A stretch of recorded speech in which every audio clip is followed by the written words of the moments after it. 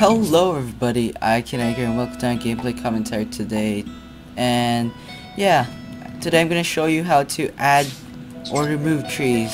So this is basically really helpful for people who just wanna fill out some empty space in their backyard, and also to make the city much more prettier. So yeah, I'm gonna show you guys how to. So first of all, go to parks, right? Parks on the bottom right, parks. Now what you need to do is go to nature, right, and click this elusive next button, which not a lot of people notice, which is pretty sad. It took me like 2 days of game time just to notice this, which is pretty dumb of me.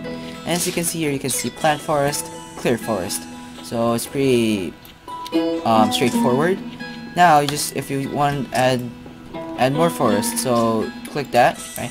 You get this circle. This circle thing makes trees grow inside the circle. The more times you click, left click, the more dense the forest is. So if I click once, that's how dense it is. Twice, 4 times, 5 times, 6 times. So yeah, so if I click more times, it's gonna be this dense.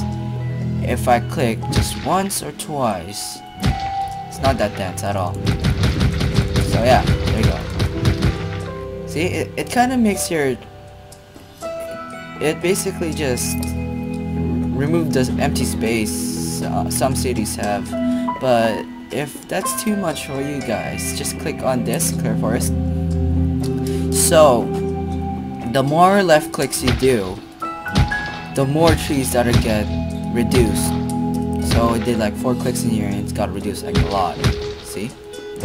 So yeah, that's all for today, guys. I hope you guys I helped you guys in this episode of SimCity tutorials, and make sure to click that like button if I helped you guys.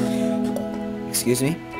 And also click that subscribe button if you guys want to see more of these tutorials in the future. So yeah, that's it for today, guys. Talk to you guys there, and as always, happy building.